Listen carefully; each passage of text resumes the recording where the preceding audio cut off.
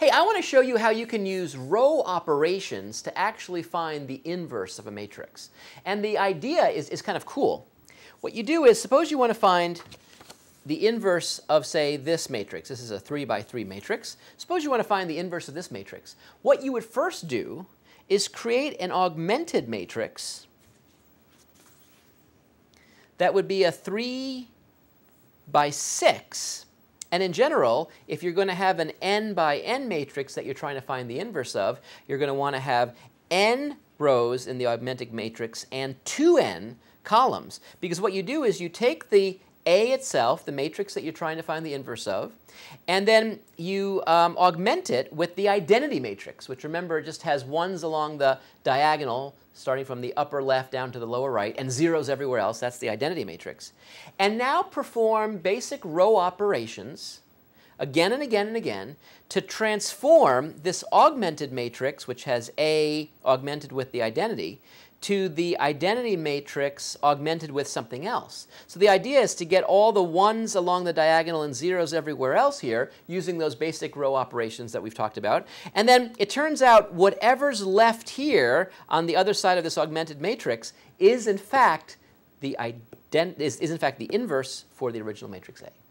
That's so cool, so awesome. And I want to show you an example with this example. And so the first thing you do is you write an augmented matrix, where notice I copied A exactly. And then here I augment it with the identity matrix. So I put 1, 0, 0, 0, 1, 0, and 0, 0, 1. OK, awesome. And now the goal is just to do row operations and to transform this side to look like this side. So the idea here, just to say it in kind of words, is I want to get zeros all underneath here. And then what I want to do is I want to get a 0 here and a 0 here, and then get a 0 here and a 0 here. So, and then just divide by whatever's there to make them all ones. Now, the tricky thing is there's kind of a little bit of an order to it. You don't want to do some of these steps kind of intermediately, because you want to make sure first you get zeros all over here so that if you use things later, you're not going to disrupt things over here. It's a little tricky, but we'll see it actually in practice. So how are we going to start this? So the way we're going to start this, let's put this off to the side for a second. So here's where we're going to start the story. And now we're going to do row operations. And so what do we do first? Well, the first thing we're going to do is just keep that first row exactly as it is. So notice that the first row I'm just going to keep exactly as it is, just copy it down. But now what I'm going to do, I'm going to perform a row operation. I'm going to replace the second row by the first row plus 2 times the second row. And why? Well, check it out. If I multiply this row by 2, then this becomes a -2. And when I add it to the first row, that's going to produce a 0. And if we keep doing this now, so I multiply this by 2, and I add it to this, that's going to give me a 6. If I multiply this by 2 and add it to that, that's going to be -2 plus 1 is going to be -1, and so forth. And you continue down the pike, and then there you have it. So I just did this all the way through, even on the other side of the dots, of course. Great. And then while I'm here, I want to actually transform and change the third row. And I'm going to replace the third row by row 1 plus -2 times, and this should be row 3. That's a little typo there. It's OK. It turns out you can easily make mistakes on these things, by the way. It is so easy to make mistakes. Trust me, I know. But that's a 3. Because check it out. You see, if I multiply this by -2 and add it to this, that becomes a 0. And if I multiply this by -2, that becomes a -8. And when I add 4, I get -4, and so forth down the pike. So we go right through and just do that arithmetic. And now we get an augmented matrix where we've actually done a couple of actual row operations. But notice that the important thing is I now have zeros here. That's what I'm shooting for, OK? So let's keep going. I don't need this one anymore. I'm now going to just focus on this one. And what am I going to do next? Well, what I'm going to do next is I'm going to now try to work on getting a 0 right here. That's my next goal. So how am I going to do that? Well, the way I'm going to do that, turns out, is going to be to just add the third row to the first row. Now notice how cool this is. When I add 0 to 2, I'm still going to get that 2, so nothing's going to change there. And then when I add these two things, notice they add to give 0. And so there's the 0 that I was really after. And then when I have to continue this process, I have to now add this, and so now I'm going to get a 2 up there. And you continue this process through here. Add these two things, I get a 2. Add these two things, I get a 0. Add these two things, I get -2. No problem. OK, great. Now, what am I going to do next? Well, the next thing I want to do here, and by the way, there is not like a next step.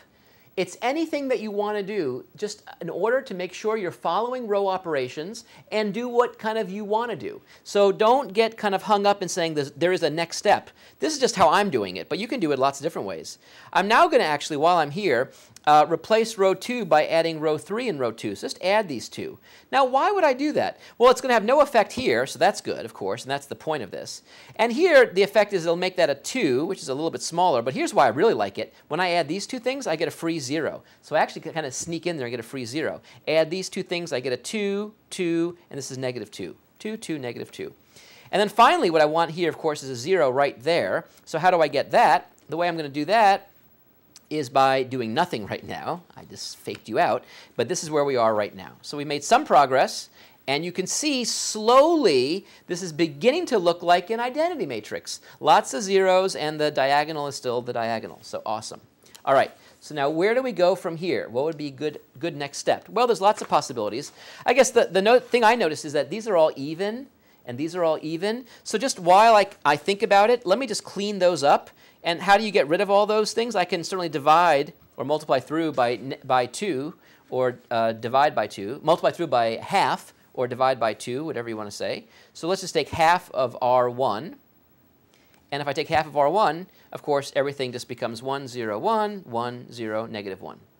Similarly here, I could take half of R2 and put that in place of the new R2. That's totally allowed. 0, 1, 0, 1, 1, -1. 0, 1, 0, 1, 1, -1. Great. And now I really want to get that 0 there. So how do I do that? Well, check out what I'm going to do. I'm going to take 2 times the second row and add it to the third row. 2 times 2 is 4, and when I add it to the -4, I get 0. And that's exactly what I want. And notice that by doing that, nothing is disruptive here because everything in sight is 0. 0 times 2 is 0 plus 0 is 0. So we're good to go. And now 2 times 2 is 4 plus -4 is 0. That's exactly what I want. And then 2 times 0 is 0 plus 1 is 1. And we keep doing this. 2 times this is 4 and 1 is 5. 2 times this is 4 plus 1 is 4, plus 0 is 4. And 2 times this is -4 minus 2 is -6. So now look how close we are. This is really, it's amazing we got here this fast. This almost looks like the identity matrix. The only thing left is to get rid of that one. And notice that the way to do that is to take this and subtract that. And notice that nothing else gets affected. 1 minus 0 will still be 1. 0 minus 0 will still be 0. But now we're going to have what we want. So that's going to be the very last step, which I'll just show it to you. We take R1 and subtract R3, or negative R3 plus R1. And notice that when we subtract, this minus that is 1. This minus that is 0. This minus that is 0. This minus that is -4. This minus that is -4. And this -1 minus -6 is 6 minus 1, which is 5. Great. So notice that this is the identity matrix, which means that what's on this side, in fact, has to be the inverse of the original matrix that we started with.